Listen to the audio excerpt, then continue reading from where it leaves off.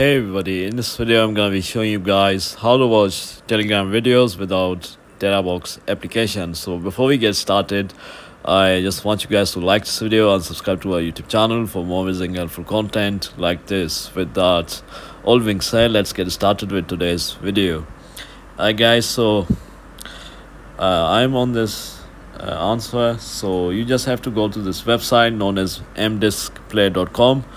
So I'm just gonna go to google.com, and here I'm just gonna search for mdiskplay, right?